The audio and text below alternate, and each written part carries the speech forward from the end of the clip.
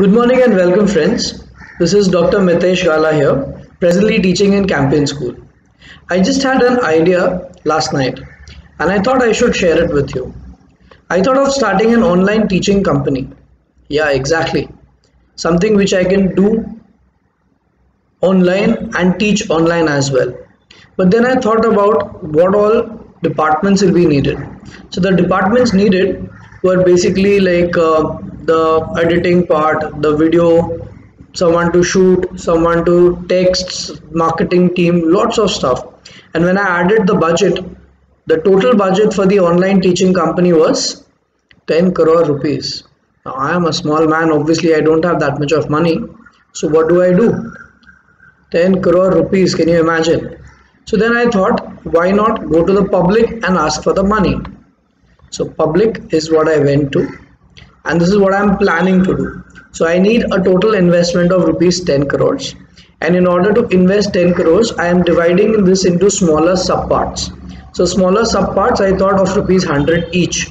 So 10 crores divided by 100 gives me 10,000 subparts.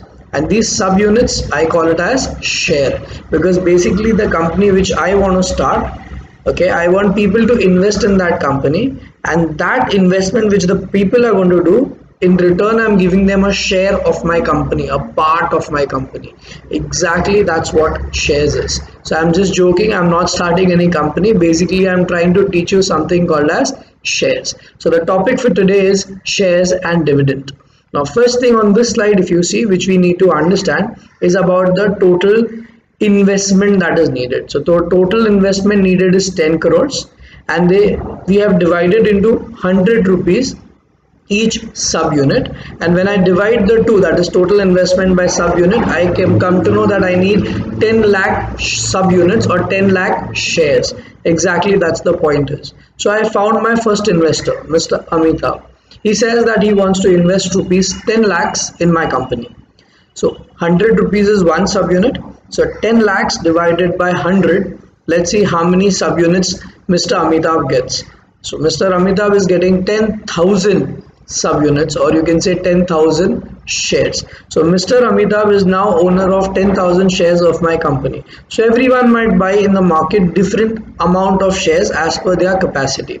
Now here the most important thing which I want you to note is that the subunit which we call over here is basically, in technical terms, the first thing that we need to understand is the investment that Mr. Amitabh wants to make. So Mr. Amitabh wants to make 10 lakh rupees as the investment.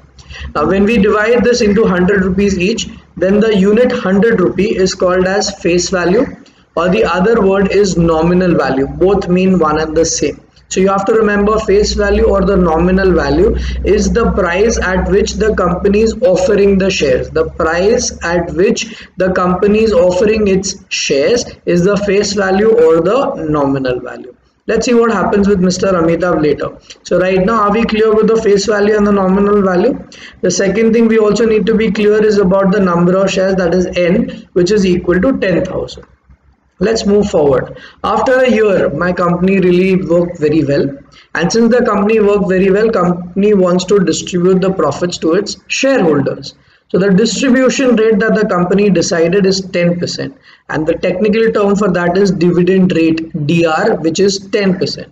So let's see how much Mr. Amitabh gained as per the 10%. So how will you calculate? So 10%, so 10 by 100 into face value. Why face value? Because that is the price which the company has taken from Mr. Amitabh. So obviously Mr. Amitabh is going to give, the company is going to give at the rate of the face value which the company has got into the number of shares that Mr. Amitabh has. So when we calculate entire thing, Mr. Amitabh gets 1 lakh rupees straight away as annual income. This annual income is also called as dividend, also called as profit. All the three are one and the same. So you will see different terms in the note textbook once we start working on the sums, and the words that are used are dividend, annual income, profit. All three are one and the same. So you need to remember the second terminology which we need to remember. Do you remember the first terminology?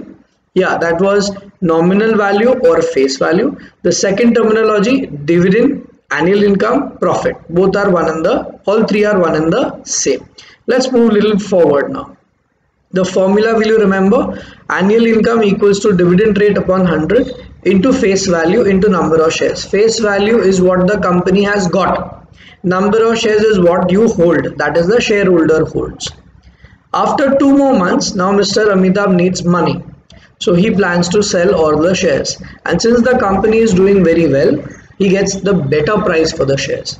So let's see at what price Mr. Amitabh is selling these shares. So finally he decides to sell, and the selling price is rupees 140.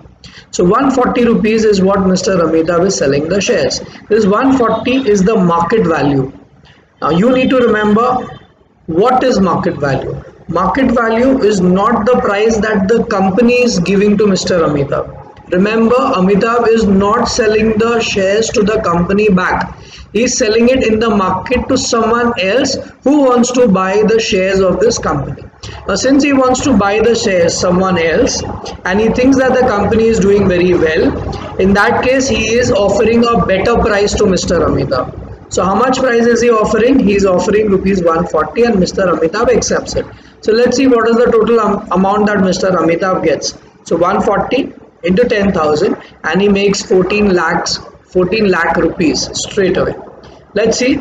So the third terminology which we need to understand here is the market value or the selling price. So we learned 3 things: face value, annual income, also called as dividend or profit, and the third one is the market value. Let's take this forward. So what are the abbreviations that we learned till now? Number 1, investment, which is INV. Number of shares, N. Face value, also called as nominal value, FV. Dividend rate, called as DR. Market value, called as MV. And finally annual income or dividend, which we call it as AI.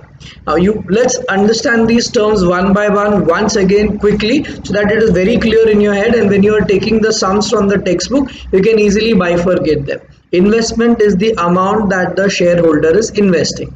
Number of shares is the number of shares that the shareholder receives on investing a particular amount.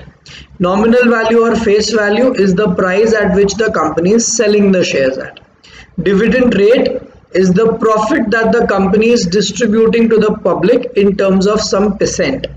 Market value is the price at which the shares are being sold in the market by the shareholder to some another shareholder. Alright, it is not company's involvement at all in this. And the last one, annual income or dividend or profit, all three are one and the same, which is what the company is giving to the shareholders. We call it as AI. Now we learn few formulae here which we need to understand well. 2 formulae we've already seen. One is number of shares and second is annual income. Third thing, we'll also learn the profit rate. So 3 formulae we are going to learn. Let's see. So the first one, number of shares, N is equal to the total investment divided by the market value or the face value. So you have to look at the question at what price the shares have been sold. Second one, annual income dividend profit equals to dividend rate by 100 into face value into number of shares. Now if I take the first and second equation together and if I merge them, then you can see the third one coming up down. Instead of number of shares, I have written investment upon market value. That is the second formula only, but an extended form. Another third one is the profit rate. So how will I calculate the profit rate? So profit rate is going to be profit multiplied by 100 upon the total investment. So what is profit? Profit we've already calculated here. Can you see this? This is the profit here, which comes here into 100 upon the total investment that the shareholder is investing. So we learned the abbreviations here and now we learned the formula. So once we begin with the textbook, which we are going to do right now, I want you to take a screenshot of these 2 pages. That is number 1. I'm keeping it here. Hold the video, take a screenshot, and this one. Hold the video, take a screenshot. Put these 2 things on the softboard right now. So once we start with the textbook, with the sums, it becomes very simple for you to pick up from there the formulae or the abbreviations and then move ahead. Guys, trust me, this topic is very simple about shares and you will have no issues. Now before we move on to the textbook, a little bit of extra knowledge about shares. We understood the entire story, we understood the terminology that is required for the notebook. A little bit for our general knowledge. Now shares is something which is basically a part of the company offered by the company to the shareholders. When it is offering it at face value. But later on what happens is, these people, once the company does brilliant, these people take those shares and they start selling amongst themselves. That is the time when people actually make profit, where the company is not involved at all. You have to understand this, okay? So let's get back to the textbook and let's see if we can solve the sums using these formulae.